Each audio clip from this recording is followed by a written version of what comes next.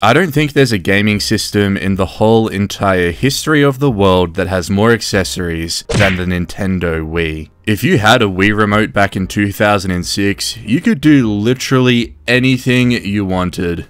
Want a golf club? Don't worry, your Wii remote can turn into a golf club just like that. Want to rob a bank? Don't worry, your Wii remote can turn into a f***ing gun. Want to have a child? Don't worry, your Wii remote can turn into a baby. What the hell is even that? Yeah, there were definitely some weird Wii accessories back in the day, so I thought it'd be pretty fun to rank the Wii accessories. And how this is going to work is we're going to look at 12 of the most popular Wii accessories out there and place them into one of 3 categories. They will either go into the good, the bad, or the ugly. Anyways, let's get into this. The nunchuck.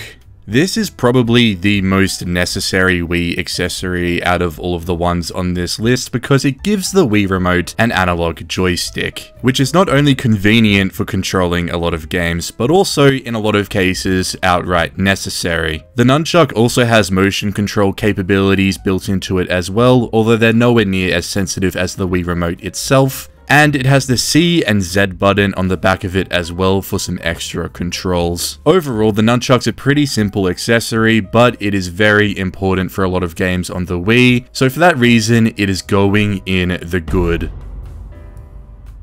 Also, on a side note, a lot of people watching this would probably already know this, but I actually didn't, so here's a fun fact. The design of the nunchuck is basically taken exactly as is from the N64 controller. If you look at the prong with the analog stick on it, it is pretty much the exact same design as the nunchuck. And yeah, I thought that was pretty cool. It's probably a commonly known fact, but I definitely didn't know about it until I started researching this video, so I thought I'd just share that as well. The Wii Wheel. This accessory is synonymous with Mario Kart as it's literally on the front cover of the game and was heavily promoted alongside it. The Wii Wheel is an interesting accessory because it has literally no functionality, but it just makes the controller feel so nice when you're actually using the motion controls as a control method in a racing game such as Mario Kart Wii. So I will say this, whilst the Wii Wheel doesn't add any functionality to the Wii controller, I think it makes the Wii controller way more comfortable to hold. So for that reason, the Wii Wheel is going in the good. The Wii Babysitting Mama Doll. This has got to be the weirdest Wii accessory in existence. Not only does the doll look a little bit creepy in my opinion, but it's also just the most bizarre idea for a Wii accessory. I don't know who came up with this, but they must have been on some crazy shit. So this doll came alongside the Babysitting Mama Wii game, and essentially what you're meant to do with it is put the Wii remote inside the doll, and then as part of the game you'll need to like rock and hold the baby. At least that's my understanding of it. I'm sorry guys, I haven't actually played this game, and I really have no intention to ever play this game. But yeah, you pretty much just do baby things with the doll, and the Wii motion sensor picks up on what you're doing and translates that back to the game on the screen. But yeah, it's just a very, very weird accessory. So for that reason, the Wii Babysitting Mama Doll is going in the ugly. Wii Sports Equipment. I decided to bundle these all into the one category because they're pretty much the exact same thing. They're just little molds for your Wii remote to sit in to act like you're holding the equipment of the relevant sport you're playing in Wii Sport. And yeah, these have got to be among the most useless Wii accessories in existence, because as you can see with these accessories, they don't actually change the grip you have on the controller itself. They more so just add a little component at the end of the remote, which is meant to emulate the equipment of the sport you're playing, and it just adds absolutely no value. Like, at least with the Wii Wheel, it actually altered your grip on the controller so it actually felt like you were steering, but when you're using the tennis racket accessory, you're still just holding the remote in the exact same way as you would be if you weren't using it. It adds absolutely no value to the game, and for that reason, Wii Sports Equipment accessories are going in the ugly.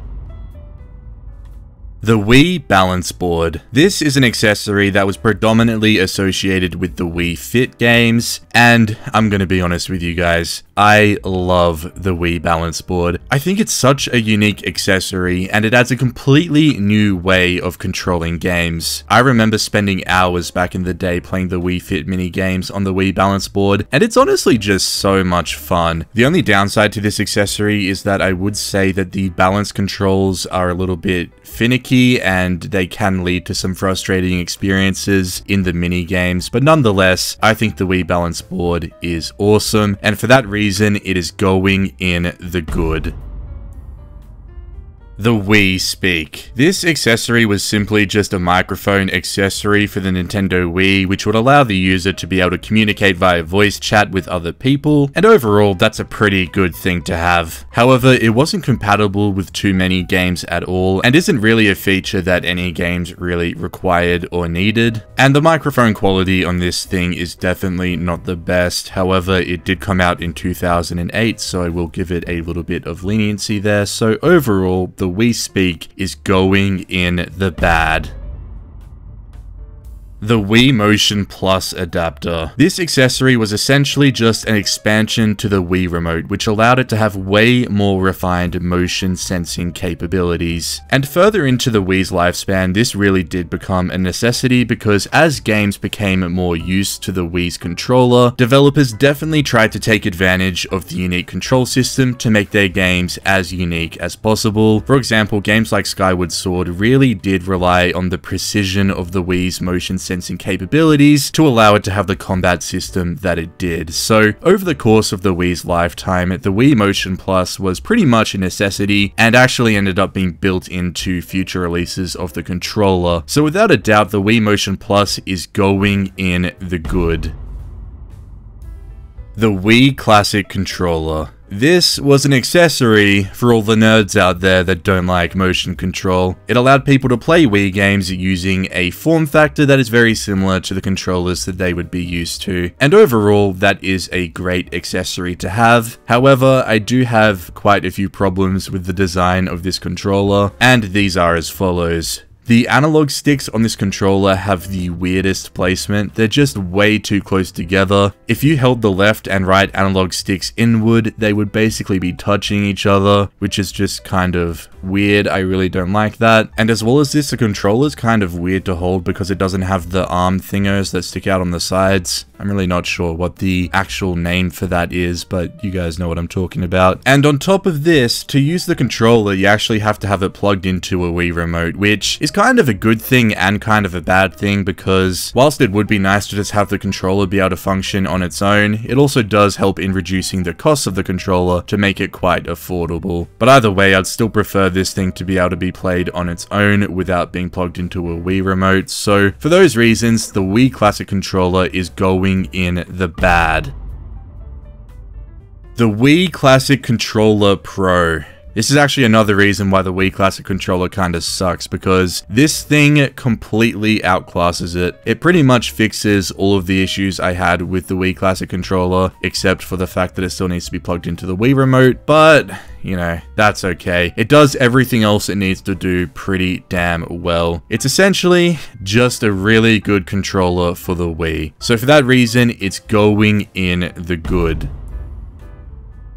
The Wii Dance Dance Revolution Dance Pad Controller. Now this is gaming, ladies and gentlemen. What better way to control a game than with the Wii Dance Dance Revolution Dance Controller? All jokes aside, I actually think this thing's pretty cool. However, it does have a few issues with the sensibility of the pads from my understanding. I think the concept of it's cool, and it's just kind of cool that something like this even exists for a Nintendo console. I don't think we'll ever see anything quite like this accessory ever again, so I'm gonna be a bit controversial here and put the Dance Pad Controller in the good.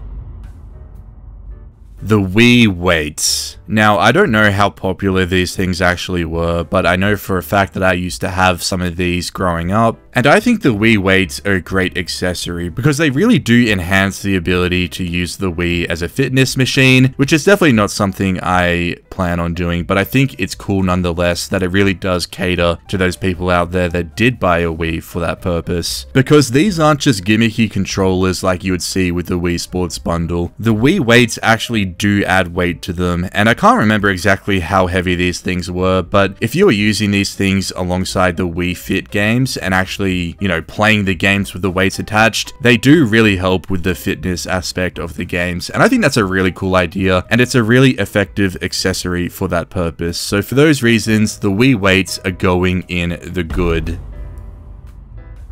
The Wii Zapper. This was probably one of the most heavily marketed Wii accessories out there. It came with Link's crossbow training as a game to play alongside it, and yeah, I really don't like this thing. Whilst it looks really cool, I find the actual way you hold it when playing a game to just feel really uncomfortable. I would definitely prefer to play games just holding the Wii and Nunchuck by themselves, rather than using the Wii Zapper. It feels a lot more natural being able to have the Wii and Nunchuck kind of move separately and individually when playing games. So for that reason, the Wii Zapper is going in the ugly, because I really do think there's no reason to ever use this thing. Anyways, that is going to wrap up today's video. I do hope you guys enjoyed it, and yeah, I'm aware that I definitely did not cover every Wii accessory out there, but I do hope I did cover most of, if not all of the main ones. If there are any other accessories out there that I missed that you guys think should get a mention, you should let me know in the comments down below, and I will see you guys with the next one later.